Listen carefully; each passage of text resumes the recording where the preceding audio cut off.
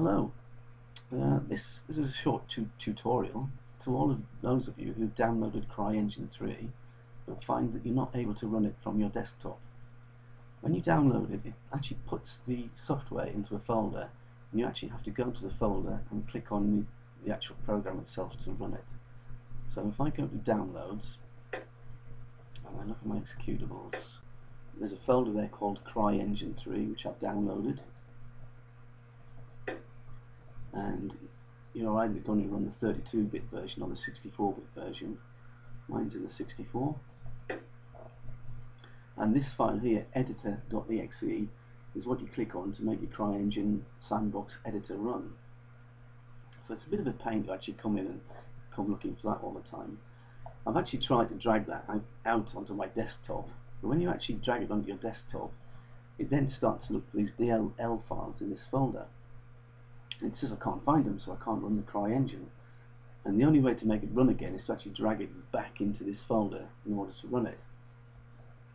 So to get around this problem, the best thing to do is actually to download another free piece of software which actually helps you do what you're trying to do. So if we go to my website, which I thought I'd already set up, but I haven't.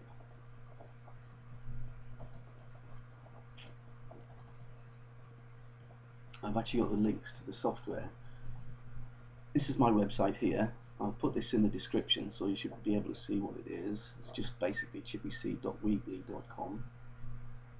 There's a few adverts on there, and then here we have the links to the software.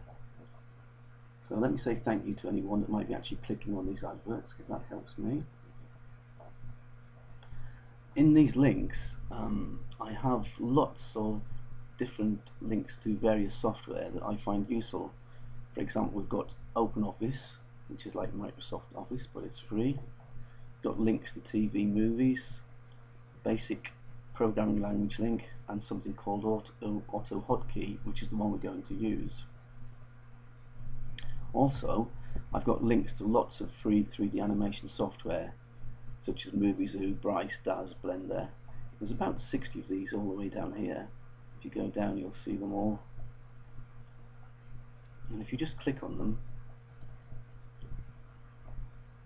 it should actually take you to that site, that website.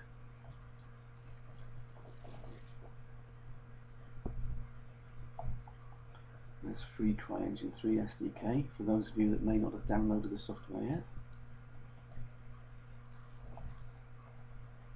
So if we go back to this AutoHotkey, it takes you to this website here. Again, it's a free, as I said, a free piece of software. I don't download the latest version, but I downloaded the 2009 version. The reason being because I know that that actually holds a piece of software that in the package that you download that I found useful, which just records your keystrokes, and you just play them back quite simply. So once you've downloaded that, what that does is that creates a file in your folder, your documents folder, which is called AutoHotkey. Now that is actually a scripting file. So if you were to click on that, it would actually run what is in there rather than actually editing it. But I want to edit the commands within inside of that. So I just popped it into a different folder in here. And rather than click on it, as I said, you right click, and then you can edit the script. And in here we're going to put some commands, and basically the commands is what it will run on the desktop. So I'll come out there. If you right click also, you can see something called properties, which tells you where that file is located. So if I come out of there, this is the one I've created on my desktop. So I'm going to right click, edit the script, and you see that basically you have a run command, and where we right click on the editor.exe file, the one that runs a sandbox, you can then put that as the link for the command to run, followed by a return command to end the script. Having created that file in the folder, you then drag that onto your desktop. So we just have a documents. I'm not going to do this because I've already done it. But basically, you simply click on that and drag that into your desktop.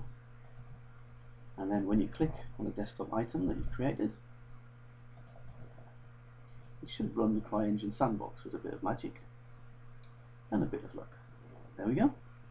So thanks for watching. I hope that you found that helpful. Thank you.